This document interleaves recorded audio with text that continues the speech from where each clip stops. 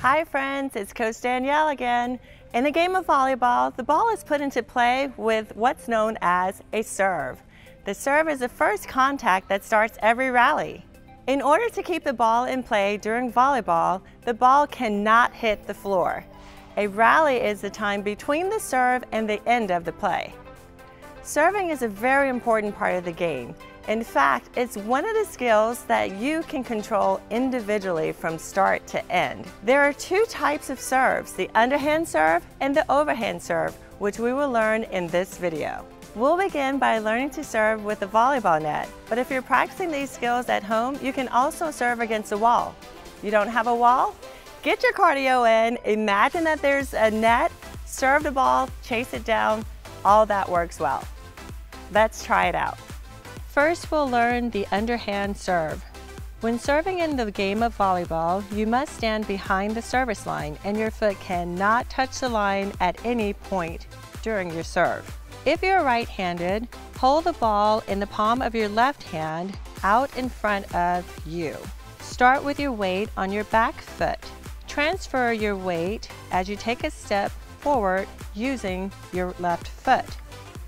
At the same time, bring your right hand back past your hip and then forward to make contact with the ball from your left hand. Make sure you contact the ball with your hand in a fist and use the heel of your hand and a firm wrist to hit the ball. As you make contact with the ball, drag your toe to keep you balanced. Remember to keep your eyes on the ball. Do not hit the ball using your knuckles. Before you serve, it helps to make a mental picture of where you want to serve the ball and take a breath, then serve confidently. If you fall short, it may be that you need to build up some strength. So practice, practice, practice. Let's try the underhand serve 5 times.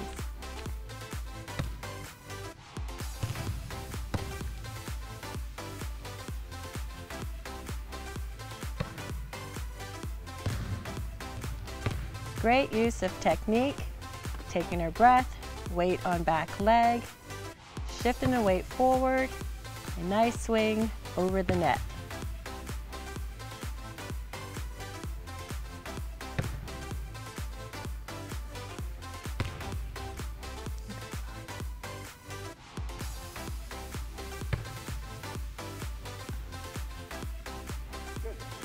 Next, we'll learn the overhand serve. Start behind the service line. Hold the ball in your non-dominant hand. For an overhand serve, you are going to toss the ball in the air and make contact with the ball above your head.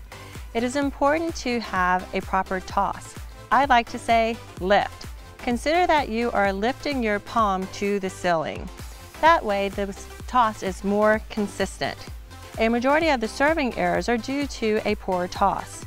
If you do not have a good toss, let the ball drop to the floor without touching it and try again. The toss is very important. Remember not to toss it too high because that will affect your timing, but toss it just maybe 2 feet high to get the perfect contact. With the ball in the palm of your non-dominant hand, arm fully extended and in front of your serving hand, step forward with your non-dominant foot while you toss the ball in the air. Bring your arm forward above your head and make contact with the ball. Follow through after contact has been made. Be sure that your shoulders are pointing in the direction you want the ball to go. Keep your wrists and hands firm through the contact. Finish with a high five and it should sound like a pop.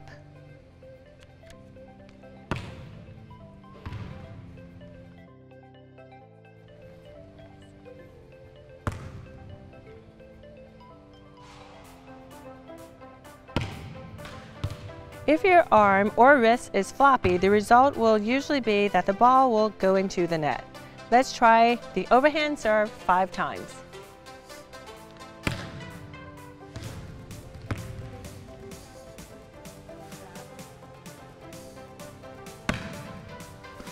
When I do that.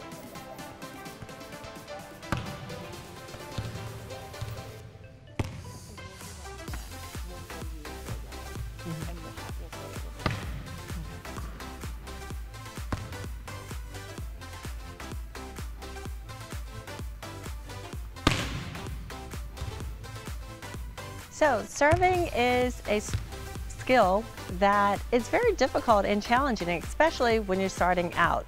So make sure you persevere by giving yourself another chance to practice, practice, practice.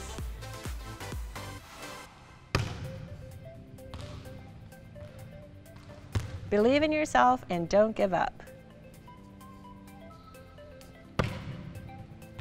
So once you've become a more skilled server, you can try out the jump serve. Let's see Coach Mia in full time.